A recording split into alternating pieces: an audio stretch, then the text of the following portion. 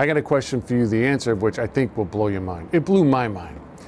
How much downward force, how much compressing downward force does your shock experience and your spring experience when you ride your motorcycle? I'll tell you right now, we all generate different forces. So let's just use me for an example. If I weigh 200 pounds and my bike weighs 400 pounds, so 600 pounds, right? You got two wheels, maybe it's 300 pounds a wheel, 300 pounds. Then you think maybe, well, sometimes accelerating really hard, you're just on the back wheel. Okay, so maybe 600 pounds goes in the rear.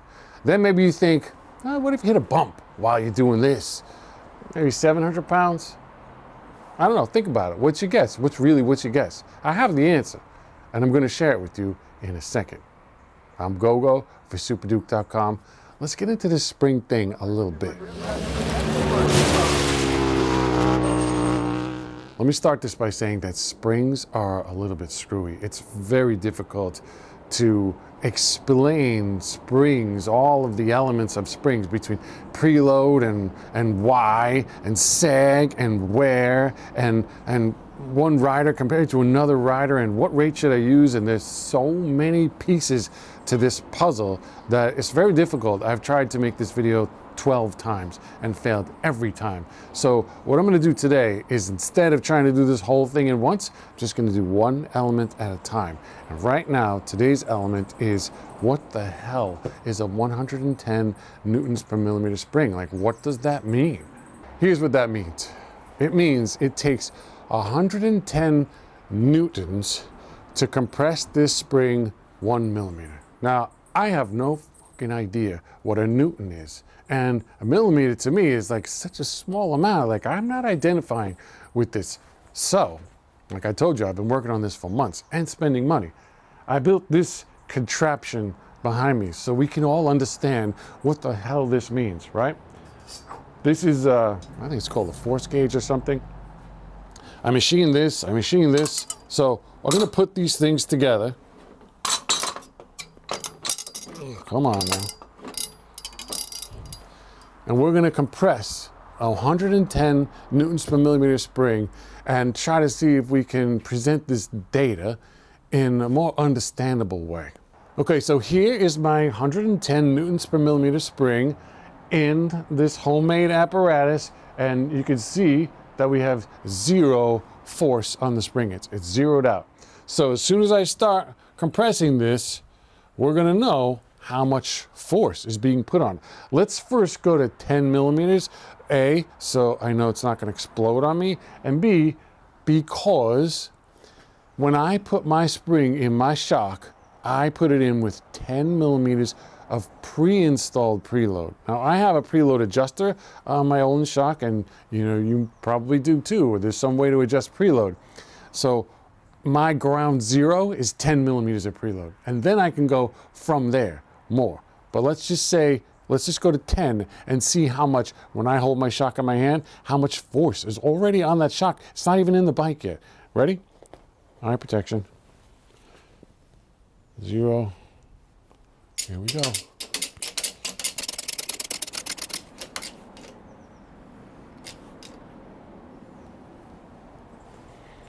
Okay, I don't have a digital readout on this gauge, so I just have to look and line the lines up, and so it's not like to the thousandth of a millimeter accurate, but it's very close, right? So 10 millimeters, it's about 300 pounds of force, or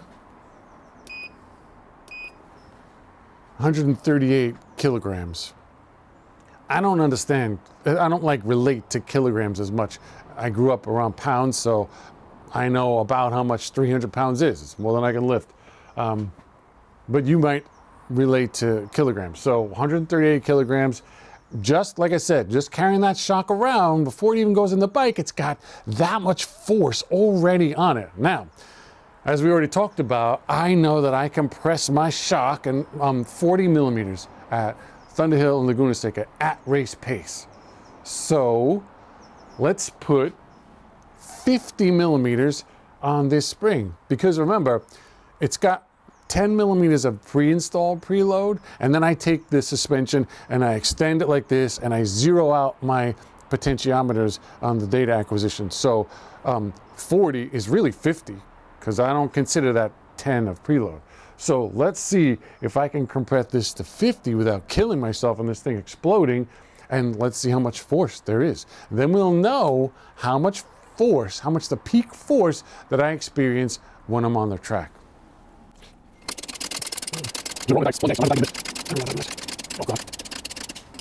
Holy shit. Don't make sounds like that.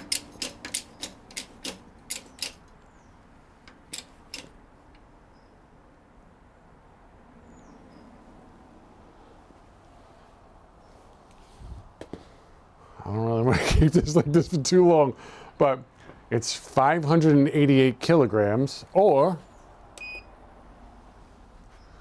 1,296 pounds of force that it takes to compress a 110 newtons per millimeter spring 50 millimeters.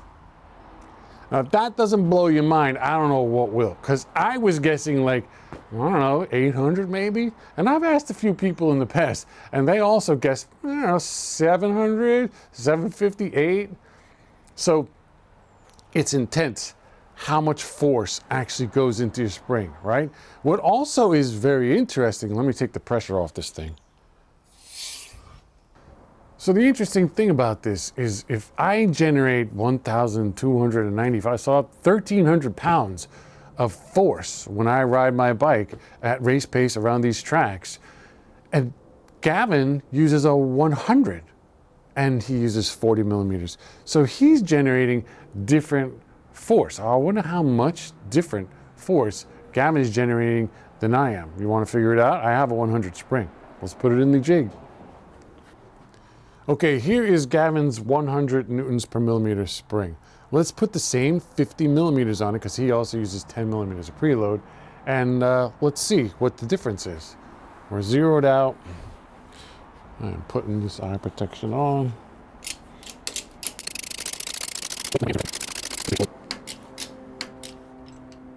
Yeah, there you go. There we go. 50 millimeters and a 100 spring is 1,153 pounds, or 523 kilograms. So I'm generating 1,300 pounds of force when I ride, and Gavin is generating 1,150. 150 pounds more force I'm generating than Gavin. And we're the same weight. I can add one thing to this. I've tried Gavin's spring. I've actually, so I run a 110, like I said. I also have a 100. I have a 105. I have a 95. When I change from my 110 to a 105, I can't ride the bike. It feels like the bottom, the back, it just feels like it falls to the floor. It feels like I can't keep the chassis attitude that I want. I lose it. The bike just collapses. I use the word collapse often. A 100, forget about it. Impossible. 105, I'm frustrated. Get it out. One time I'll try it. Get it out of the bike. Back to a 110. So, you know, maybe I'm a little sensitive, right? But that just goes to show you. If Gavin uses a 110, he's like, oh my God, I've got no suspension. We're the same weight. So the point is, it is really, really important to me, especially, particularly, super important, the spring rate that I use. But I'm the same weight as Gavin. Same age, same track, same bike. And it's really important to him too. And he's such a different number than I am. Here's another interesting spring point. I set my bike up to have 26 millimeters of sag in the rear. When I'm on the bike with leathers and helmet and everything, my bike sags 26 millimeters from fully topped out. So what is that at the shock? That's 13 millimeters at the shock. So want to know how much, when I sit, remember I'm 200 pounds, my bike's 400 pounds, so that's 600 pounds. And you're dividing it 300 is on the front wheel, 300 is on the rear wheel, right? Okay, so how much exactly is being experienced on the spring? Like how much force is on the spring when there's only 300 millimeters on the tire? This is interesting. So 10 millimeters of preload plus 13 millimeters of sag. Let's see how much. I'm going to put 23 millimeters of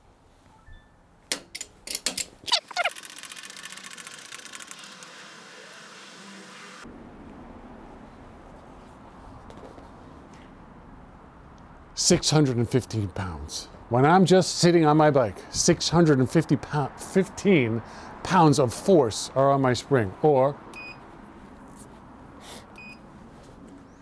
279 kilograms. Just when I set my bike up with sag, and I'm not even rolling. Who would have thought?